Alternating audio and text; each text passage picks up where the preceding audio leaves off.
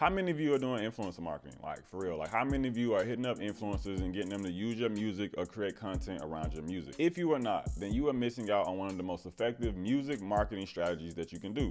And one thing that I've noticed is that it seems like a lot of artists tend to shy away from influencer marketing, either because they don't know how to properly reach out to influencers, or you're afraid that you're going to get finessed. And don't get me wrong, those are all very valid concerns.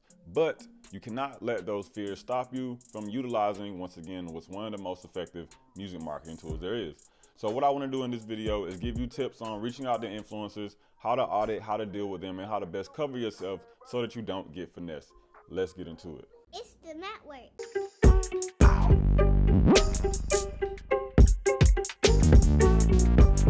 What's going on? My name is Kohrey, music marketer and co-founder of Contrabrand Agency. And today, what I want to talk to you about is how to deal with influencers. Now, like I said earlier in the video, influencer marketing is really one of the best things that you can do to get your music out there. I would put it maybe number 2 next to paid advertising. And the only reason I put paid advertising first is because you don't have to deal with people. You know what I'm saying? That is what it is, and you can control the data. But influencers are great because they exist in an abundance on every single platform. You can find micro, mid-level, and mega influencers on any social media platform that exists. And there are influencers that speak to any niche and any target audience that you're looking to get yourself in front of. Couple that with the fact that influencers are basically the modern day celebrities, and you can really have a powerful impact on your campaign if you figure out how to find them and use them the right way. And that's exactly what I want to cover in this video. But before we get into all of that, come and follow me on Instagram and TikTok. Links will be in the description below. Come talk to me, come engage with me, come give me some video ideas, all of that good stuff.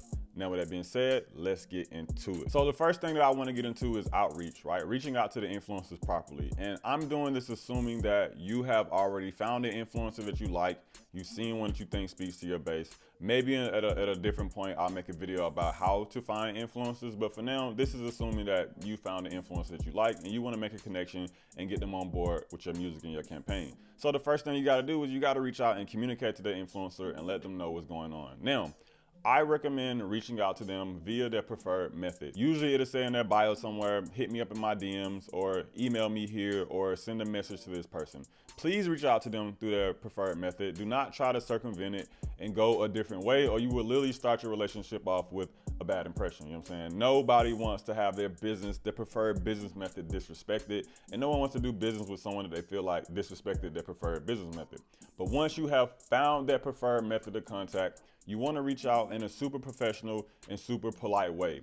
Once again, no one wants to deal with the impolite artist. It just immediately makes people turn their head down at you and just look away from whatever you're asking. Now, in this outreach email, I would suggest that you let the influencer know, 1, how you found them, 2, what about them makes you think that they would be a good fit for your campaign, and then 3, what exactly is it that you're looking for them to do with the song or with the content. So for example, I may reach out to an influencer and say, hey, my name is Kohrey. I'm reaching out on behalf of such and such because I found you on TikTok and I think that you're a really dope creator. We're currently running this trend that is, I don't know, XYZ. We're having people dance to it. And I think that you would be a good fit for it. Please hit me back at your earliest convenience. Let me know what your rates are and how we can best move forward to work together. Boom, simple, short, to the point. Now, of course, you wouldn't be reaching out on behalf of someone else. You would be reaching out on behalf of yourself if you're the artist, or if you're a manager or something like that. I guess you would be reaching out on behalf of your artist. So you can tweak that part to fit, you know, whatever makes the most sense for you. But the big things, once again, that you want to have in there is, once again, let them know how you found them. Why do you think they would be a good fit for the campaign?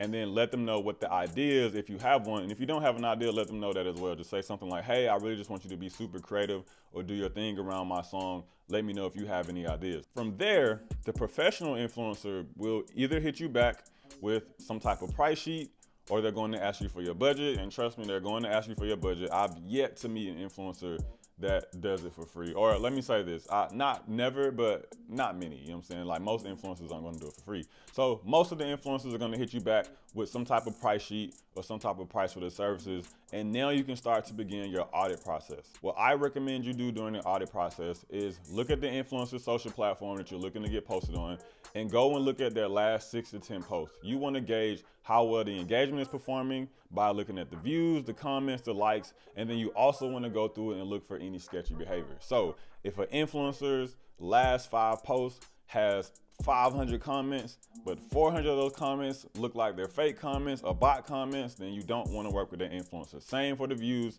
same for the followers, same for any type of fake engagement boosting. If you see them boosting their engagement, then you don't want to use them. Or if you see little to no engagement and they're charging a high price, you don't want to work with them. Now, I will preface and say this. There is no like bottom line rate for an influencer. There's no average. All influencers charge whatever they think they're worth. So if I as an influencer feel like my audience or tapping into my audience is worth $1,000, that's what I'm going to charge. Now, you may not feel like it's worth $1,000. And once again, that's what this auditing process comes in, is it's up to you to make the decision and go, hey, this is what the influencer wants, but does it make sense for the results that I feel like I'm going to get out of this?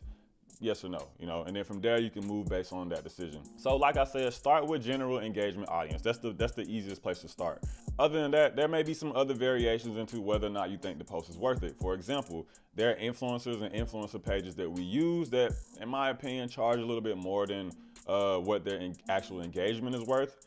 But the social proofing from being shouted out by those influencers or being on those social pages far outweigh the actual engagement that the post itself would get. And there are lots of influencers and lots of posts out there that we use like that. So in that instance, their price may be worth it to me just to get the brand association. Compare that to a smaller influencer who, say, let's has 10,000 followers and only gets 2,000 views per video, but wants $500. It's like, no, you know what I'm saying? That's not worth it to me, or it may not be worth it to me at least. And I'm going to go and try to find someone that better meets the criteria and the things that I'm looking for. So once again, there is no perfect way to audit, but I recommend looking at their last 6 to 10 posts, doing the aggregate of their engagement and looking at that stuff. There's a really cool platform out there called Social Blade, where you can track an influencer's growth over the last 30 days or so. I use that tool religiously to look at an influencer engagement, which actually leads me to another point that I wasn't gonna bring up in this video, but you can also look at their follower growth for the last couple of days. So if you see that an influencer is on an uptrend, then maybe they are worth a little bit pricey of a number, because at some point their engagement may meet the price level, and assuming that they never take the content down, you will reap the benefits of them growing. So if you use an influencer at 10,000 followers and they catch a viral moment and they get to 1 million followers and your content is still on that page, then that's a great look for you, right?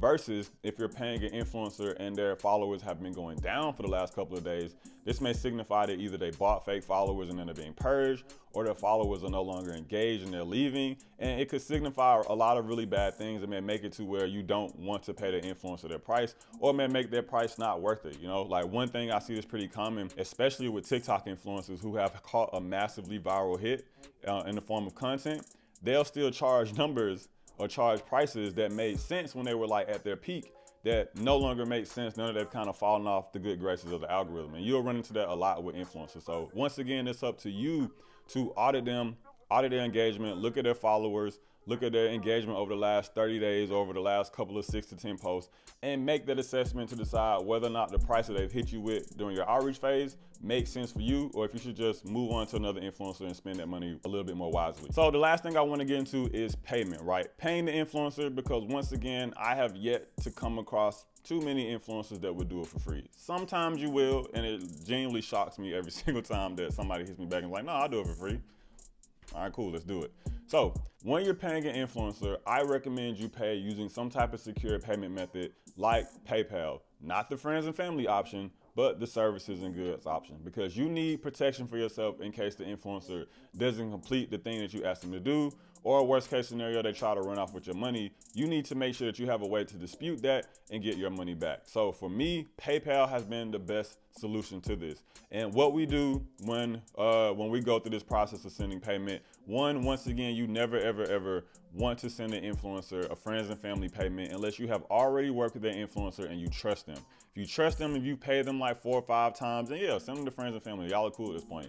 But if it's your first time ever working with an influencer, services and goods, no ifs, ands, or buts about it, you're just gonna have to pay the extra fee on top of it to make sure you're secure. You know what I'm saying? What's $4 or $5 extra to make sure that you don't get finessed for $200, $300, $400, So we always send it through service payment on PayPal. And one thing that we do to protect our ass is we make sure we screenshot everything. Like we keep receipts, like we screenshot the conversation between us reaching out to the influencer and asking them to do the challenge or whatever we're asking them to do. We screenshot the conversation of them accepting it. We screenshot the payment. We screenshot everything. So that way, if it does come to a point to where we have to dispute, we have all this information to provide to PayPal to make sure that we can make sure things end favorably for us. And 9 times out of 10 they do. I've only ever lost like maybe 1 or 2 influencer disputes on PayPal, and that was because we didn't have enough information on our end to prove that certain things were said and had been done, which is once again why I now take screenshots of everything, like everything. Other payment platforms that you want to avoid are Western Union, no Cash App, no Zelle, nothing that can't be traced or disputed if the influencer were to actually scam you. Once again, you only want to stick to secure methods. And if anyone knows any other secure payment methods other than PayPal, I'd love to hear about them in the comment section below. Please drop them. I'm always looking for alternatives. If I can get out of PayPal and go to something else, I'm interested in it. But other than that, the other big thing that I do want to say when it comes to paying influencers is if the price that they're charging you is more than $500, I would make them sign some type of contract. This can be an author independent contracting agreement, or I'm sure you could Google influencer contracts and something will come up, but I will make them sign a contract just for peace of mind. Now, honestly, you're probably not going to take someone to court over $500 or $600. Like most of the time, you probably wouldn't want to go through that effort. But it makes the influencer see that you're taking this seriously and that you view this as a job and that they should take it seriously. And if nothing else, it usually scares them into taking the role a lot more seriously, especially when you're talking about dealing with like younger influencers who are like, you know, in their teens to like low 20s. Seeing a contract scares people because it goes like, oh shit, like this is real. Like they may actually do something. You know, you probably won't, but I use it as a peace of mind.